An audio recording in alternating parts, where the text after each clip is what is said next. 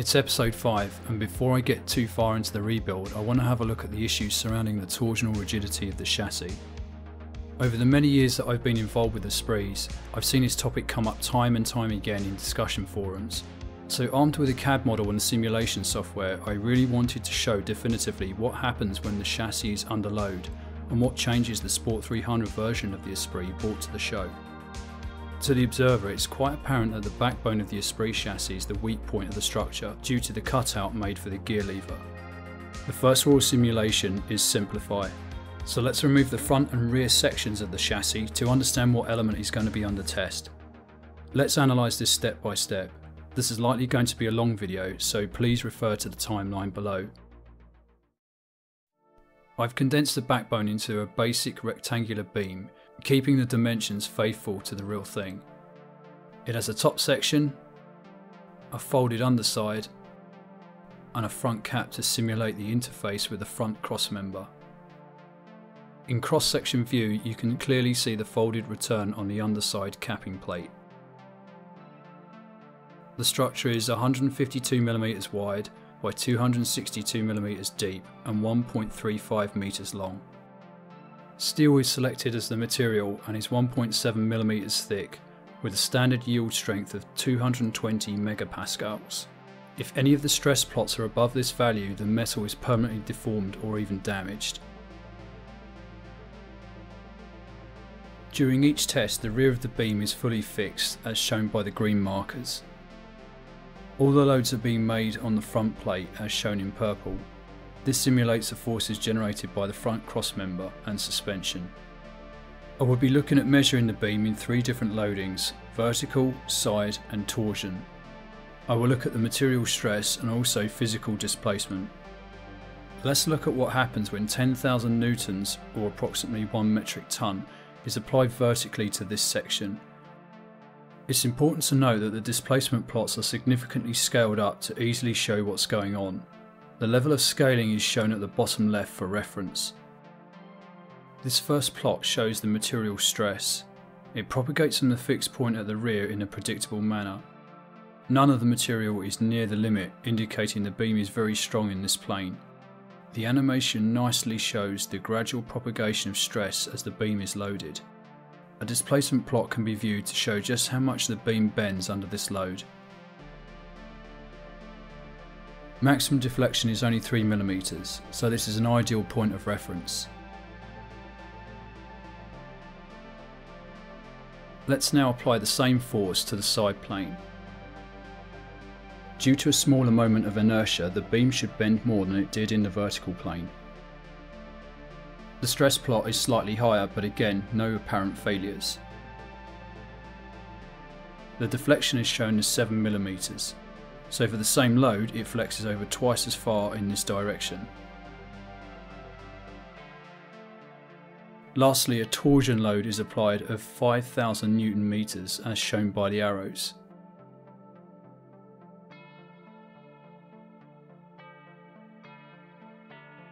As can be seen from the animation, the beam is not really stressed by this force, and the amount of twist is only 0.4 degrees. Note the axis of rotation is not through the centre as expected. It is shifted up due to the folded return in the underside panel.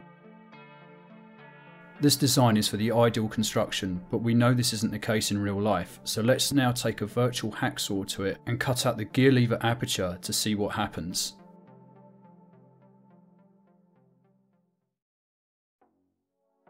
The same tests were carried out with the same loads on this new model. In the vertical, the stress begins in the same way as the previous example, but also shows stress around the rear of the cutout. The area here has started to turn yellow, indicating it's close to the limit. From the top view, it can be seen that because there is no material to hold the sidewalls together, this area on the top is free to flex outwards. Any more loading and the beam would collapse at this point as the sides buckle. Again, the animation shows this really well.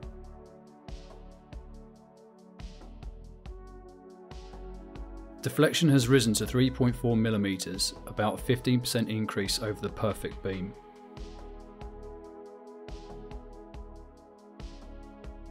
Now for the side loading. Ouch, the cutout has caused a complete failure. It is clear to see what is happening here, as the aperture has no rigidity against the load in this direction and allows the top of the beam to slew over. It causes more stress in the bottom corners as well, as the metal is stretched to its limit.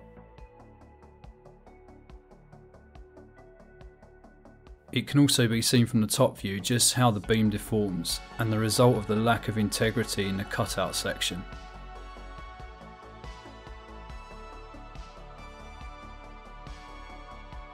In the displacement plot, the distance has grown by 70% from 7mm to 12mm. Quite an increase. The torsion plot tells a similar story. Note the patch of unstressed material under the aperture. It's not easily seen on later plots, but it is there, and it is the cause of the ripples down the side of the chassis.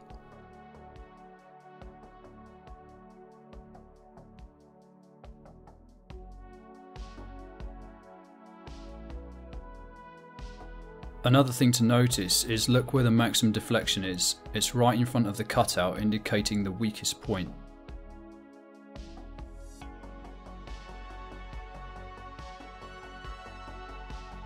The displacement animation shows this perfectly.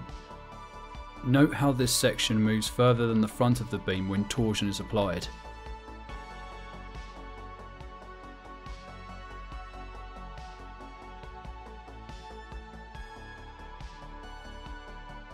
The only thing left to do now is to add the gear lever mounting plate inside the structure and see how it affects it, if at all.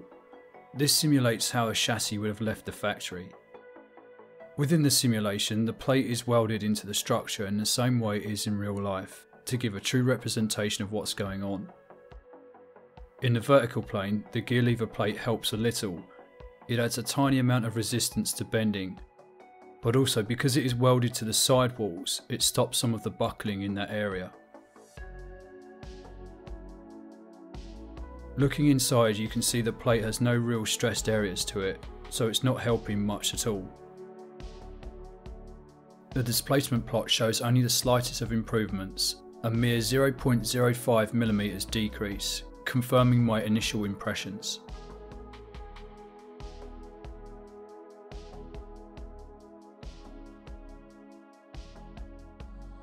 When the side load is applied, there is no real noticeable improvements over the previous simulation. Looking inside, you can see the corners are fighting the distortion of the beam, showing up as high levels of stress. However, with a gaping hole in the middle, there's not a lot to stop this characteristic slewing.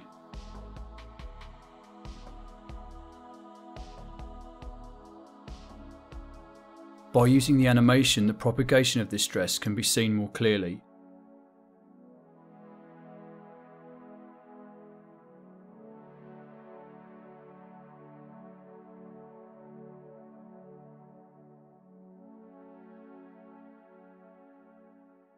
Looking at the side, a familiar picture is painted as before.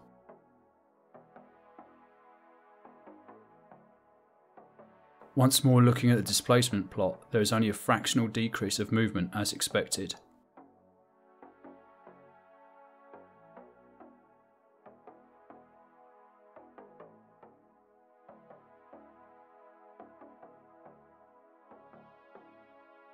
Now for the all-important torsion simulation of the beam section of the Esprit chassis, and some important revelations. I had to readjust the scaling here to better show the stress, but you can see anything above green is in trouble. Looking at it from the top, where have we seen this before? The simulation perfectly replicates the stress and areas of damage when compared to the photograph taken of the chassis. The real-world cracks are propagating exactly where the maximum stress occurs, not just on the large cutout, but the stress relief holes and the corners of the main opening as well. Not gonna lie, I was really happy with this simulation and its accuracy.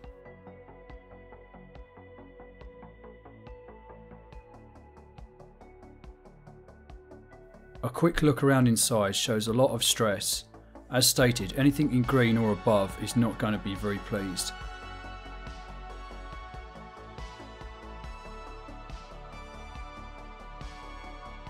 Something of a surprise was just how much the gear lever plate lends to torsional rigidity.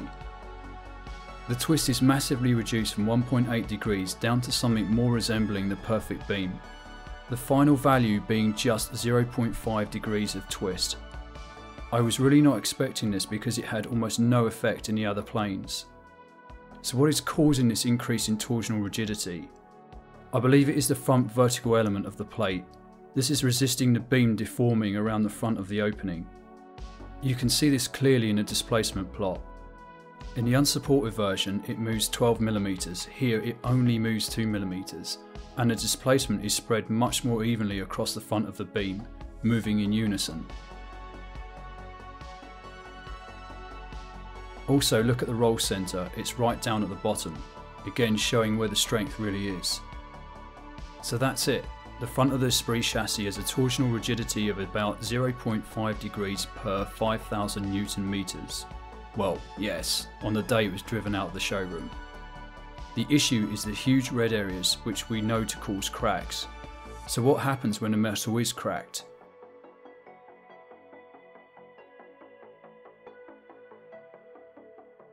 Again, the virtual hacksaw comes into play and I've added some cutouts to simulate the damage to the gear lever plate. When running a torsion simulation, these new stresses can be seen further propagating into the beam sidewall and further into the rear of the gear lever plate as well.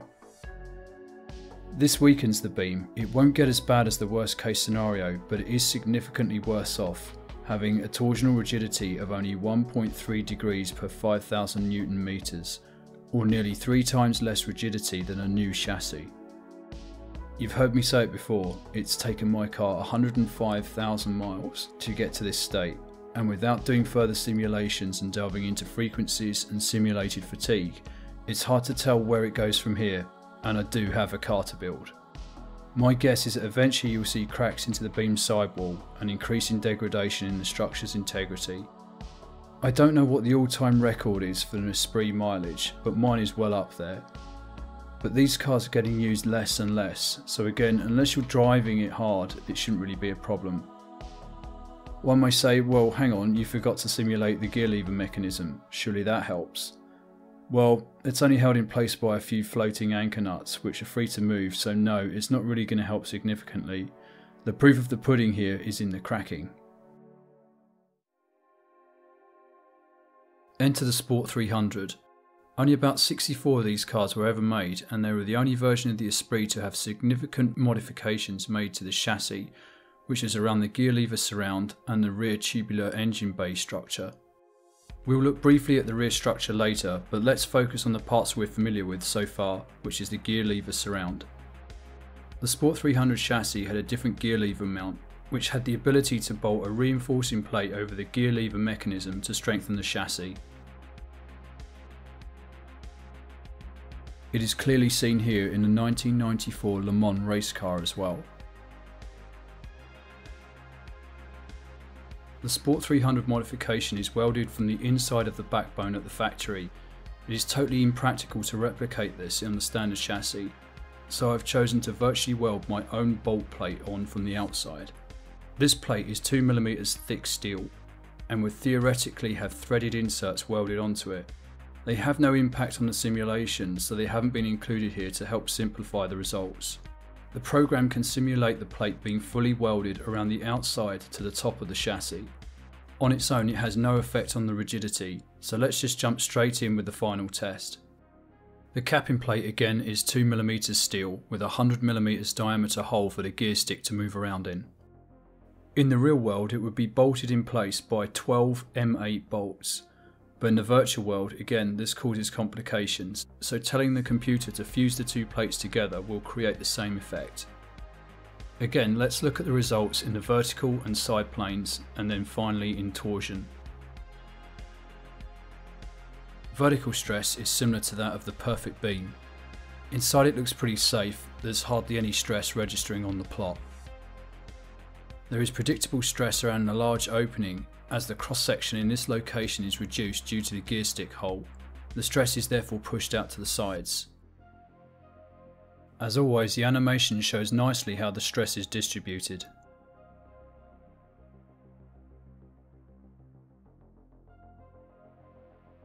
The deflection is 3mm, the same as the ideal beam, so full strength is restored in this plane.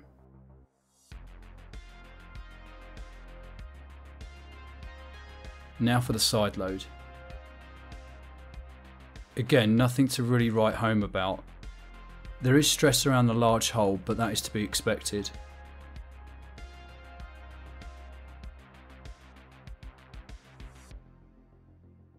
In the animation you can see that the stress is not evenly dispersed along the sidewall of the beam, but instead it is biased towards the bottom. All that metal at the top is stopping the big cutout from distorting and slewing across. I can already see this is going to be stronger. Deflection is only 6.9mm, slightly better than the starting point due to the amount of material that has now been added to the top of the beam. Lastly, the torsion plot. Stress is creeping up here at the edges of the hole. It's important to keep this to a minimum. A return on the hole or simply to make the plate thicker would actually combat this. That said, the improvement is night versus day. Inside there is no weakness exhibited by the gear lever plate. I would never expect a Sport 300 chassis to crack here. Overall stress is better distributed as was seen in the first example. This is good news. Yes, there are some hot spots, but this is quite an extreme test. If in doubt, one can simply add a thicker bolt-on plate. The all-important measurement is 0.4 degrees per 5,000 Newton meters. So we're back to the point where we started at about 15 minutes ago. Here's a quick recap of the torsion values. In conclusion, the Sport 300 plate resets the rigidity back to where it is in the perfect beam. It also stops any stress and metal fatigue in the chassis, preventing it from getting any weaker. That is its only function. Before I finally wrap this epic video up, I know people want me to look at the rear structure as well. As before, the simulation needs to be simplified by removing parts that have no function or have limited impact on the results. This is the structure I'll be looking at. I've chosen to fully fix it at the front as this is going to be the zero position of rotation on the chassis. Yes, I could simulate the entire thing, but as I said before, I've got a car to build. I will apply 5,000 Newton meters to the area roughly where the suspension spring mounts are and look at the results. This is the stress plot. The simulation assumes that between the two suspension mounts there is a fully rigid beam. Predictably, there are only two members on each side being affected here. Importantly, they are not under too much load, which is why you never see failures in the rear of the Esprit chassis. At least I never have. It's important to note that the radius arm mounts could have made a difference here, but I was unable to simulate them in a reasonable time frame, so I just discounted them. The area I'm more interested in is degrees of twist, and in this area, which can be seen from the displacement plot, it hardly moves, so I don't think it's too problematic. The structure bends 2.6mm in both directions, resulting in an angle of 0.35 degrees across the structure with that load applied. Around the internet, a coined value of 5,850 newtons per degree of twist for the Esprit chassis has been bandied about. If we take 0.5 degrees for the front and 0.35 for the rear, at 5,000 Newton meters, we see these values completely plausible for a brand new chassis. The animation from the rear better shows the twisting action.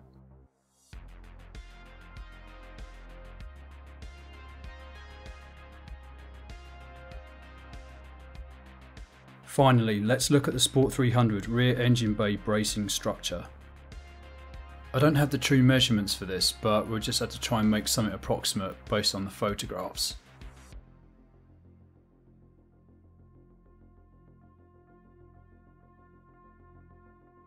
Here is the stress plot. As before, nothing is really weakened. The stress takes a new path through the brace, but as you can see there's not really a lot going on.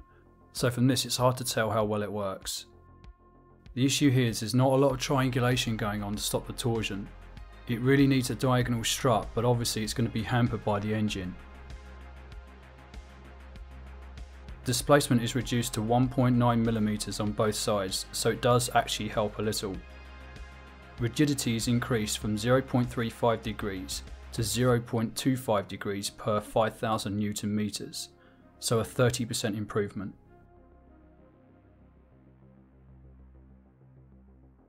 The distortion can best be seen when viewed from the rear.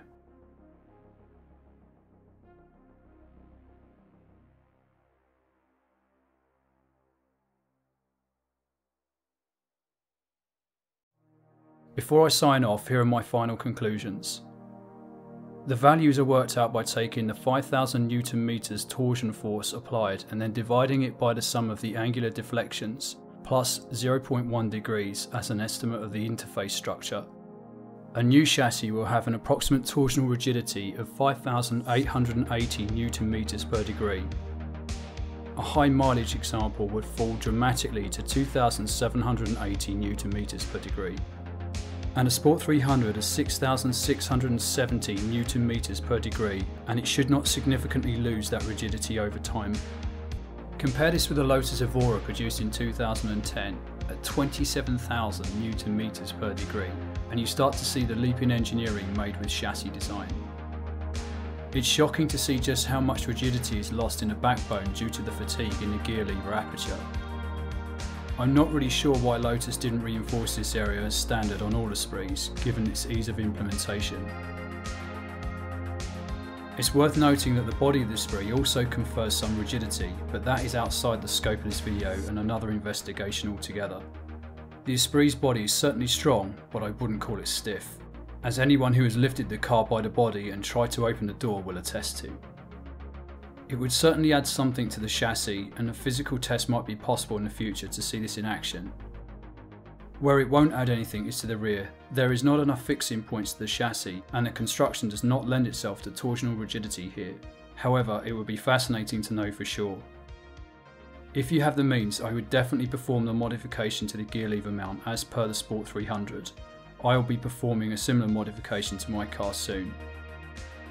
The rear doesn't give as much of an improvement, but if I was bracing the rear, I would not do it without the gear lever aperture done first, as the increase in rigidity would just accelerate the fatigue in this area. If you want any more rigidity, then grab yourself a roll cage. This is obviously the way I'm going to go, and a similar design study for the cage will be appearing in a forthcoming episode.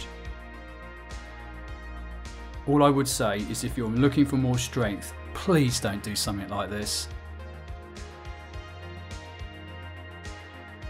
Phew, I knew that was going to be a bit of a mind bender. However, imagine creating the CAD, setting the simulations up, and then making a 20-minute presentation on it. You must be mad. Luckily, I had some help with all of this from my good friend Jack at Bravo Team Engineering, who helped me with the simulation setup and ensured that I didn't lose my mind too much. Coming up in the next episode.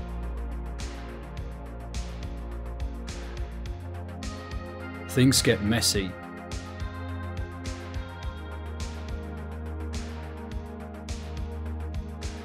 And congratulations, it's a crankshaft.